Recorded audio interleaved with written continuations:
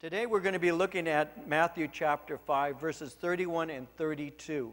Matthew chapter 5, verses 31 and 32.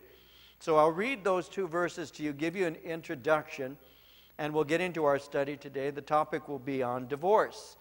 And we find that here in verses 31 and 32 of Matthew chapter 5.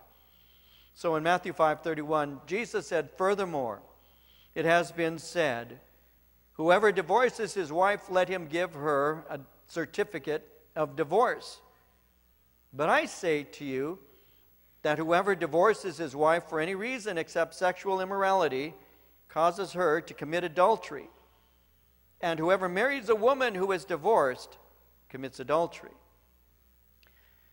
Now, Jesus has just spoken concerning the sin of adultery. And as we went through the verses that pertain to that, he made it clear that adultery was not the action alone, the action of sexual intercourse with somebody you're not married to, another man's wife. He made it clear that adultery was not the action alone, but it is really the intent of the heart. Jesus is dealing with the teachings of the Pharisees. The Pharisees seem to emphasize external behaviors. We already saw that with murder. We saw that with adultery. We'll also see that here on the topic of divorce. But Jesus wanted to go deeper than the external teachings. It's not enough that you encourage certain people to behave in a certain way. There has to be something motivating you to behave in a certain way. And so Jesus spoke concerning the intents of the heart. Now, he does this quite often. For example, on one occasion, he was disputing with these religious leaders, they're called Pharisees, concerning one of their traditional teachings. The Pharisees had taught their followers to follow certain rituals that related to the washing of their hands. And the Pharisees and other Jews would not eat unless they washed their hands in a certain ritualistic way. And Jesus disagreed with their reasoning concerning this tradition. And as he was debating with them, actually instructing them, he even referred to them in a very unflattering way. He referred to them as hypocrites. And he told them that they ignored God's commands in order that they might hold fast to their traditions. And so there were crowds that were around when Jesus was speaking, and as the crowds were listening to him, he said that nothing entering a man will defile that man. Well, his apostles became confused about what he was saying, and so later on they had the luxury of asking him, questioning him about what he said. And in response, it's found in Mark 7:20 through 23. Jesus, responding to their questions, said, "What comes out of a man, that defiles a man. For from within, out of the heart of men, proceed evil thoughts, adulteries, fornications, murders, thefts, covetousness, wickedness, deceit, lewdness, an evil eye, blasphemy, pride, foolishness. All these evil things come from within and defile a man." So Jesus is declaring what would normally be seen as obvious, that man, by nature, is intrinsically sinful. We sin because we have a nature that is sinful. We don't become sinners when we sin. We sin because we're sinners. In Psalm 51, verse 5, the psalmist said it like this, "Surely I was sinful at birth, sinful from the time my mother conceived me." Paul, when he was writing to the Romans in chapter 5, verse 12, said, "When Adam sinned, sin entered the entire human race. Adam's sin brought death. So death spread to everyone, for everyone sinned." In Ephesians 2, verse 3, all of us used to live that way, following the passions and desires of our evil nature. We were born with an evil nature, and we were under God's anger just like everyone else. Well, the fact is, today it is very popular to teach and to believe, to hold fast to a belief that we are intrinsically good. But that begs the question, then where did evil come from? The fact is, evil is a product of my evil nature. It's called a fallen nature, a sin nature. And so Jesus is simply declaring what would normally be seen as obvious. So with this in mind, he would be saying that the things he is addressing are simply what we would today refer to as outworkings of our sinful flesh. Murder and adultery originate in the heart. The remedy Jesus gave was to deal with it and to do so ruthlessly, because the result will be eternal judgment. We saw that in verse 29 when he closes by saying, then for your whole body to be cast into hell. We saw that in verse 30. Once again, then for your whole body to be cast into hell. And so the result of immorality, the result of their sin nature that's unredeemed, will always be judgment. And there's a warning that we're given in Scripture concerning sexual immorality. You see it all through the Bible. One of the interesting passages that speaks concerning the ramifications of that is found in Proverbs 5:3-5, where the writer said, the lips of an immoral woman drip honey. Her mouth is smoother than oil, but in the end she's bitter as wormwood, sharp as a two-edged sword. Her feet go down to death. Her steps lay hold of hell. And so you find warnings throughout Scripture concerning a lifestyle of immorality. There is eternal repercussion for it. So as he's been speaking, he spoke concerning murder. He speaks concerning adultery. So now in Matthew chapter 5, verses 31 and 32, he speaks on divorce, because adultery very often leads to divorce. Now, I was wondering what the most common reasons for divorce are, and so I consulted the almighty Google. And I looked up reasons for people obtaining divorce. I was interested in what the reasons might be, and found a particular page that had statistics where they actually had the percentages related to reasons for divorce in the top 10 that you can find taking place here in the United States. And so as I was looking at this, I found it interesting how people are filing for divorce for so many different reasons. Some come to see that they are very unlike in their priorities and their expectations about marriage, and so they divorce. Some deal with addictions that cause a mate to grow tired or unwilling to continue in that marriage. They get a divorce. Some have major differences when it comes to raising children. You see this especially in blended families. Other reasons include religious issues, cultural differences, boredom in marriage, sexual dissatisfaction, financial strain, physical or emotional abuse, and a breakdown in communication, where they say we just don't understand one another, or we've outgrown, we've gotten different. The number one reason for divorce is marital infidelity. In the United States, 17% of all divorces are due to adultery on the part of either or both the parties. What was ironic as I was researching this is that medical fields with the highest divorce rate are psychiatrists and marriage counselors. Isn't that interesting? Well, in this portion of his sermon, Jesus is teaching about divorce and remarriage. This isn't the only place that Jesus addresses it. We'll see this once again in chapter 19. But today I'm going to look at verses 31 and 32 here in Matthew chapter 5. Now, in our day, divorce is often seen as a normal process of eliminating marital pain or problems in a marriage. Often, divorce is presented as the best or even the only option in very difficult situations. But somebody once said, divorce is always a tragedy, no matter how civilized the handling of it may be. It is always a confession of human failure, even when it is the better of sorry alternatives. One of the things about divorce that sometimes isn't really thoroughly considered is simply the painfulness of the divorce itself. You see, in the United States, approximately 1 million divorces are granted a year. So for every 1 million divorces, there are 2 million adults that are divorcing.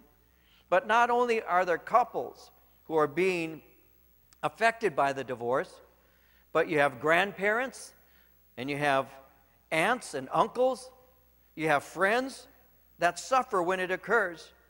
And every one of those involved in divorces suffer, but very often the children are the ones who suffer the most. And the ones of the children that suffers the most in divorce is the little boys. So it's very destructive, not just for the man and the woman, but for all who might be involved in one form or another with that divorce.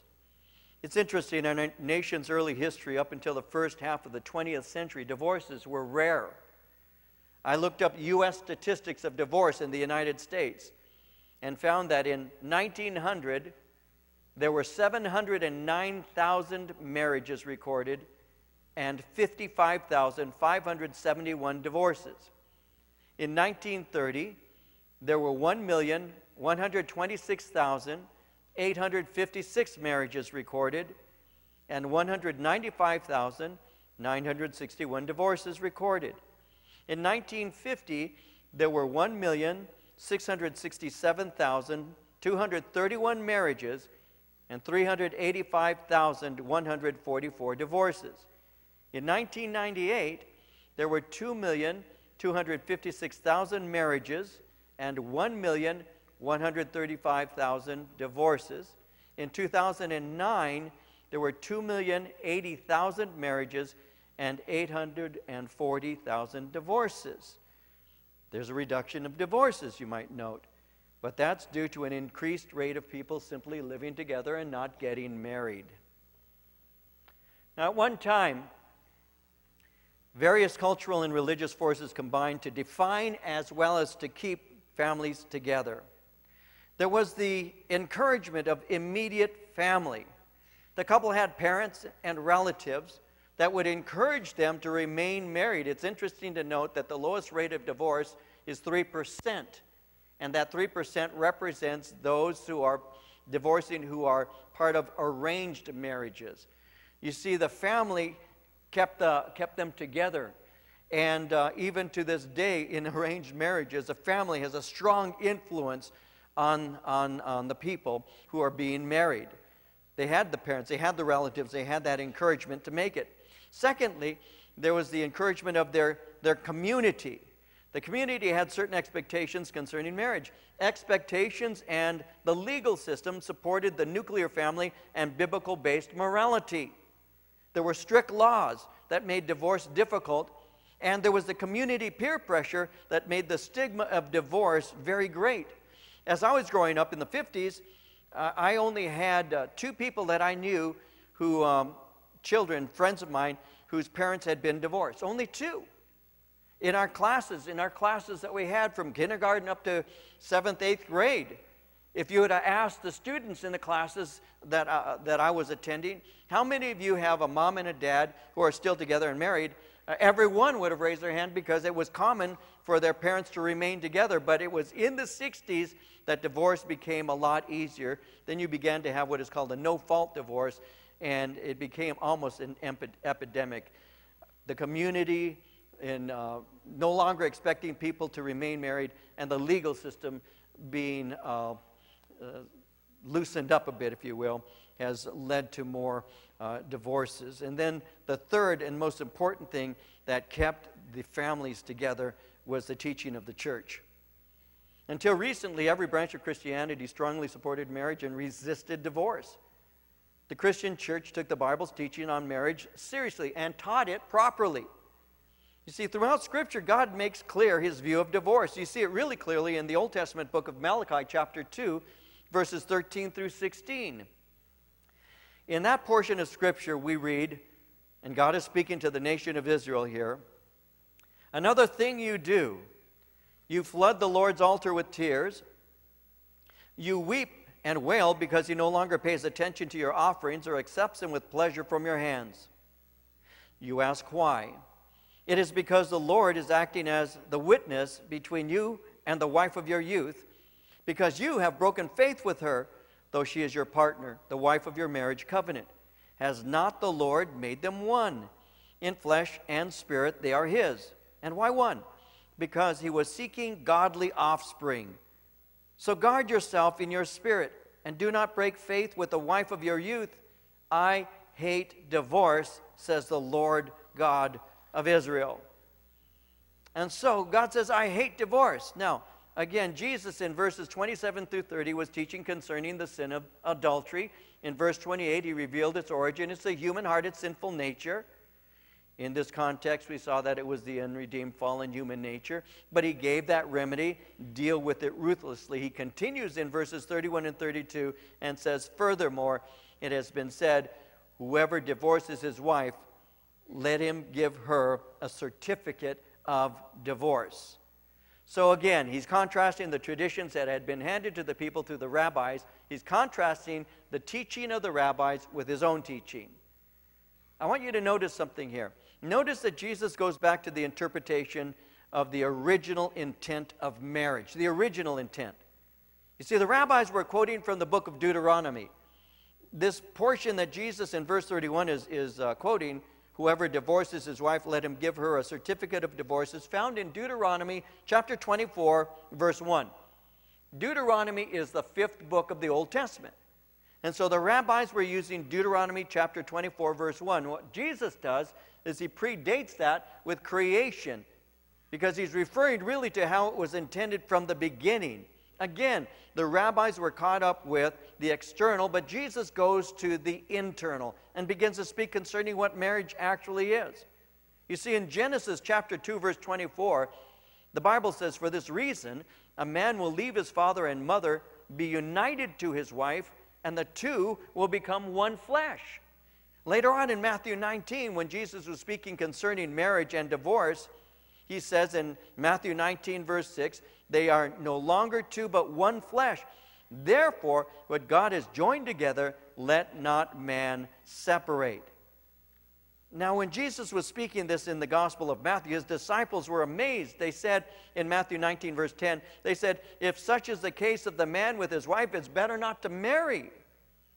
Because it sounds like Jesus is saying that divorce is really not something that you should be seeking. Well, Jesus says it again in verse 31. It has been said, again referring to rabbinic tradition, the law of Moses made it clear. It's one man, one woman, one lifetime. So the implication of the law is that death alone is able to part them. Now, my wife Marie has never said to me, I'm going to divorce you. She has said, I'm going to kill you, but that's a different thing. You see, in Romans chapter 7, verse 2, it says, for example, by law, a married woman is bound to her husband as long as he's alive. But if her husband dies, she's released from the law of marriage. In 1 Corinthians 7:39, a woman is bound to her husband as long as he lives. But if her husband dies, she is free to marry anyone she wishes, but he must belong to the Lord. And so Jesus says marriage is intended by God, the two becoming one flesh is intended by God to be permanent, but there is the exception. And we'll see that in verse 32 when Jesus says, I say to you that whoever divorces his wife for any reason except sexual immorality. So he gives an exception clause. We'll look at that in just a moment. But that constitutes rebellion against the meaning of marriage, and it will break the marriage when somebody is unfaithful sexually. Now, when Jesus said, it has been said, he's referring to the teaching out of the Old Testament. And again, I mentioned that this is the passage cited by the rabbis in Deuteronomy. We have it as Deuteronomy chapter 24, verses 1 through 4. If you'd like, Deuteronomy being the fifth book of the Old Testament, Genesis, Exodus, Leviticus, Numbers, Deuteronomy, you might want to turn your Bibles there. I'm going to spend some time looking at Deuteronomy 24. Deuteronomy 24. And so you might want to open your Bibles there if you have them on your lap. It's the fifth book of the Old Testament. Comes right after the book of Numbers, and we're looking at chapter 24, which comes after chapter 23. Verses 1 through 4. I want you to look at this with me. Deuteronomy 24, beginning at verse 1.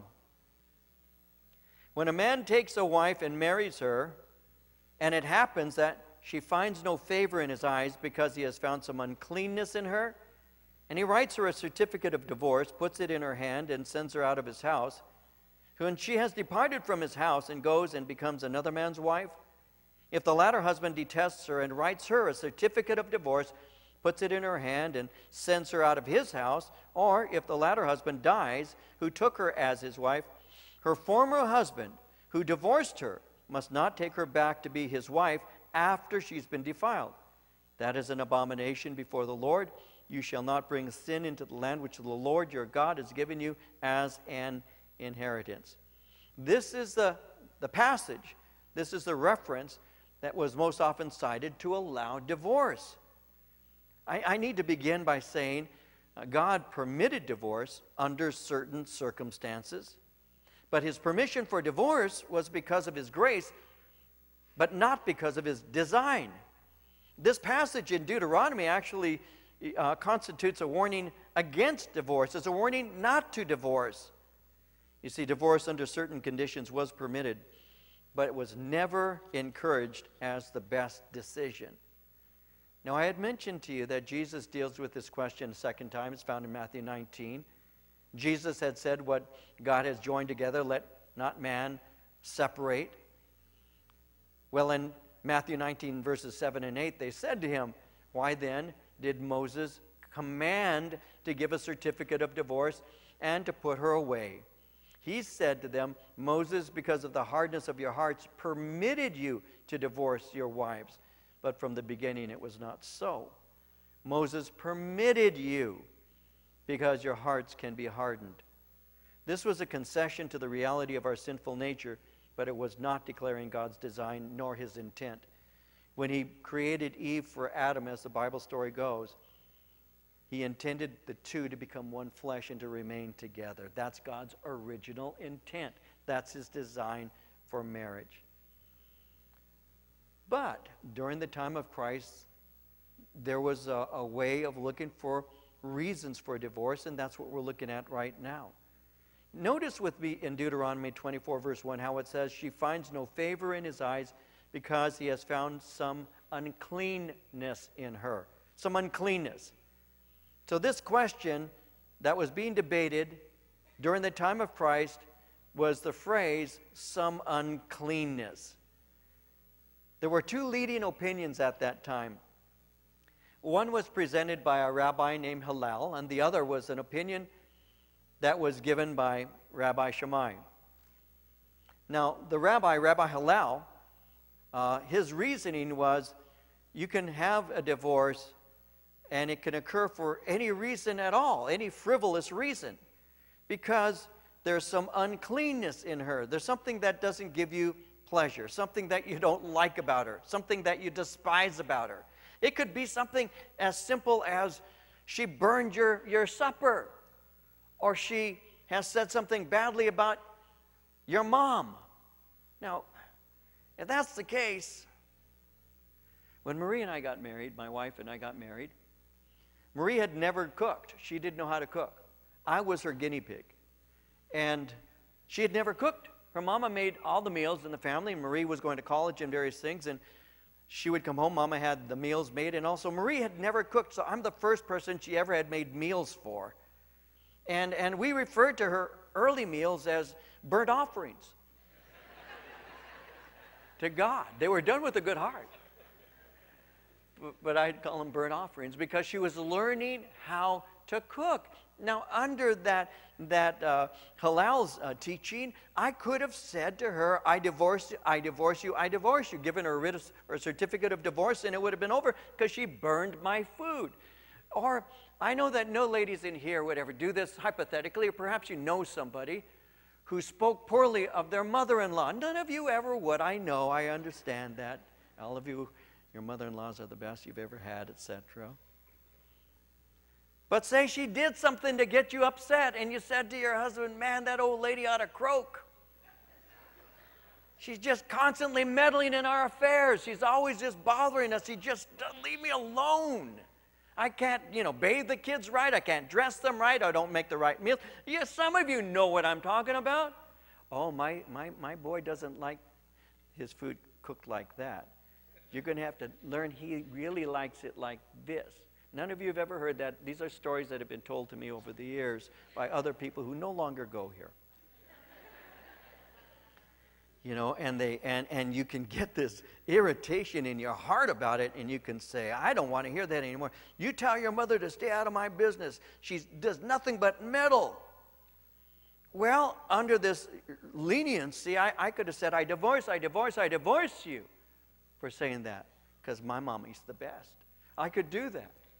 But that's not the intent. Then you have the other one. You have Shammai.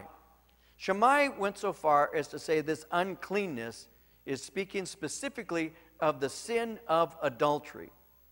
Now, is it speaking of the sin of adultery? Well, all you need to do is look at the word and see, is that what it's referring to? You see, the word uncleanness speaks of nakedness, shame, or disgrace. The word uncleanness is speaking of every shameful or indecent behavior unbecoming to her and embarrassing to her husband. So what kind of uncleanness has she been involved in? It is the unfaithfulness and promiscuity that stopped just short of actual intercourse. It's an activity that has brought shame to the husband as well as the family. That constituted grounds for divorce. But it is not adultery. Because according to the law, adultery is much more serious.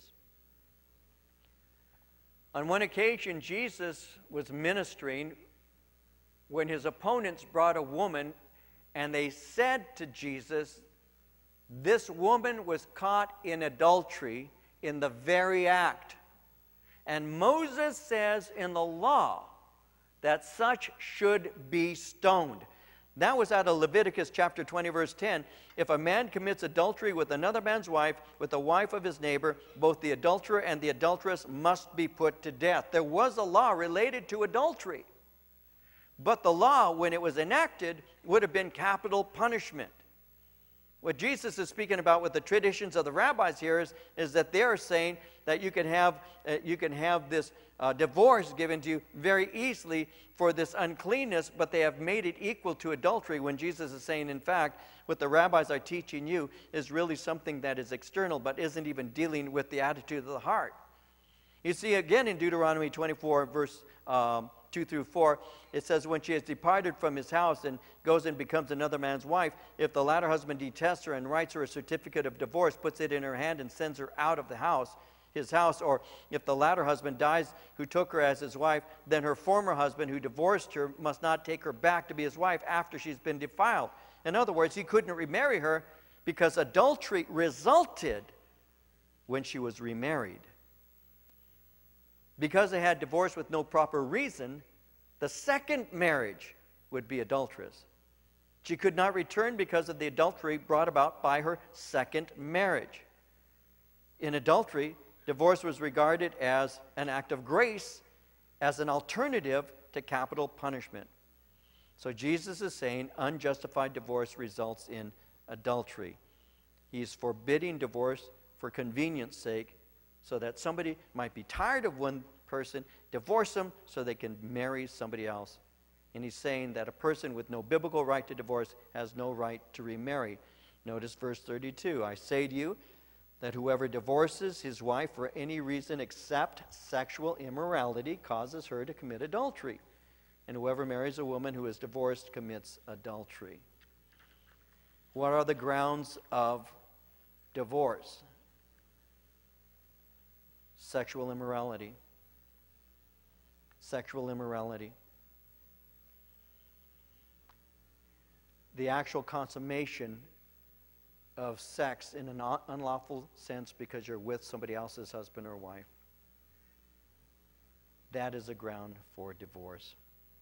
Now, let me develop this a little bit further with you. And we will again see this in chapter 19, and I'll give you more aspects of this when we get there. But somebody asked me on one occasion, as a Christian, they said, listen, my husband, this was a lady speaking to me, my husband has said to me, my husband is not a Christian, so she said to me, can I divorce him because I'm a Christian and he's not a Christian and I'm supposed to be married to a Christian, so can I divorce him so that I can marry a believer like myself? And so she said, I think Paul said something about that. Well, when you look in 1 Corinthians chapter 7, verses 12 and 13, Paul said, to the rest I say, not the Lord, that if any brother has a wife who is an unbeliever and she consents to live with him, let him not send her away. And a woman who has an unbelieving husband and he consents to live with her, let her not send her husband away. So I said, no, Paul said that if you have an unbelieving spouse, but he consents to remain with you, he doesn't want to divorce you, he wants to stay with you, that you're to remain with him. In that way you may win your husband to faith in Christ. But Paul goes on in verse 15 of 1 Corinthians 7 to say, yet if the unbelieving one leaves, let him leave. The brother or the sister is not under bondage in such cases, but God has called us to peace. So one biblical reason for divorce is sexual immorality. A second reason for divorce would be an unbelieving spouse who does not want to remain married to a believer. Paul said God has called us to peace in such conditions. Allow him to go. And so, when Jesus is addressing this, he's really speaking concerning the teaching the rabbis were giving related to Deuteronomy. And he was saying this uncleanness that is being referred to here is sexual impropriety. But if you get a divorce because there's been no adultery that has taken place, but you get a divorce for anything less than that, then the consummation of a new marriage with somebody else really is where the adultery takes place. But if there's going to be a divorce between you two, remember, God gave you a concession because of the hardness of your heart. And under those conditions, God has allowed it because of sexual immorality. Here's the thing. Can God heal broken marriages? And the answer is yes, of course. If the people whose marriage has been broken do not allow themselves to be hardened in heart. There are guys who have told their wives, if you ever go out on me with somebody else, I will divorce you, and they go through with it. There are women who have tried to keep their husband faithful by saying, I would divorce you in a heartbeat. And they use the threat of divorce as a tool to try and keep them faithful. But what happens when a husband is unfaithful to a wife, or a wife is unfaithful to the husband? Is that the unforgivable sin? And the answer is no. All sins are forgiven when repented of, confessed, and turned away from.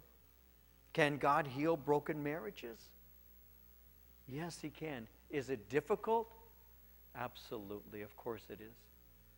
Because that was a marriage bond. The two became one flesh. There's a splintering that takes place when there's unfaithfulness. But does God have the ability to bring peace to two broken hearts, to heal those broken hearts? Yes, if we yield ourselves, humble ourselves. That's why Jesus said, God allowed this. He gave a concession or permission because he said, the hardness of your heart. The hardness of your heart. And I know in our fellowship, I know that over the years, that there have been many people who have had broken hearts over marital infidelity. I've had friends who minister at other places, or friends that I know in other churches who've gone through the pain of a spouse who was unfaithful. And I have seen God heal broken hearts when humility has been experienced, when confession has been experienced, and when reconciliation has occurred, because all things are possible with God. I can do all things through Christ who strengthens me, and that includes the ability to forgive a mate who has been unfaithful. One of the things the Lord has taught me over the years that I'm asking him to constantly teach me, and it's really changed the way that I minister even, has been to just remind me, not to flaunt. I don't ask him to make me feel bad, or I'm not asking for guilt or anything related to that. I've asked God to help me never forget how deeply I had sinned against him and how deeply his grace has gone in my life, because that helps me to show grace to other people. I prayed, and some of you have prayed similarly. I prayed as a young believer and a young minister. I prayed, God, help me never to look at somebody and say, how could you do that? Help me not to go there. Help me not to look at somebody in my heart and say, how could you do that? Because, but for the grace of God, there go I. I have the ability to fail like anybody else without the help of God, without His forgiveness, without His power. I can fail like anybody else, and I'm aware of that. Let him who thinks he stand take heed lest he fall, Paul said. And that's true. So there's no weakness like an unguarded strength. And if you think yourself to be so strong that you'll never fail, you're putting yourself in a position of being tested in a way that perhaps you don't want to be tested. So I've asked the Lord, God, would you help me to have a graceful, love-filled, compassionate attitude? Because, Lord, you forgave me of so many things. In my early marriage with my wife, Marie, and something would occur that she and I would have a disagreement. And occasionally we did have a disagreement, of course. She would say I was wrong, and then she found out later on I wasn't wrong, I was right. And then she apologized, and I reconciled. But when you have those problems, the Lord began to teach me early on in our relationship, you're a sinner too. You're no better. As a matter of fact, you're a lot worse in many ways than this person you're angry at right now. Show her grace because I showed you grace. I've been learning that for many years. Show her grace because I showed you grace. So can you, in a broken marriage, have a healed marriage? Absolutely. Absolutely you can. If both of your hearts are broken before the Lord and you say, God, be merciful to me, I'm a sinner. Lord, I've contributed in one form or another to the situation as it is, and I ask you to bring healing to this because, Lord, it is better for us to be together than for us to be apart. And when I made my vow, I didn't make my vow to the minister, and I didn't make my vow of marriage to the witnesses. I didn't make my vow to the group that was there watching. I made my vow to you that I would love this person till the day I died. Until one day you would take either me or you would take her and you would place them into the arms of Jesus. I said that I would love her to the very, very end. And I want to keep my vow. And so yes, if there's been heartbreak and disappointment, if there's been pain of infidelity, yes, there's a concession in Scripture. Yes, Jesus said it, except for the case of sexual immorality. But he also said, but Moses, out of the hardness of your heart, gave you this permission. That from the beginning wasn't God's intent. From the beginning, it was the two shall become one flesh. And that's what God intended. And as believers, the last thing that I should be thinking of is divorce. The first thing I should be thinking of is reconciliation. Because I've been reconciled to God, and I want my marriage to remain together.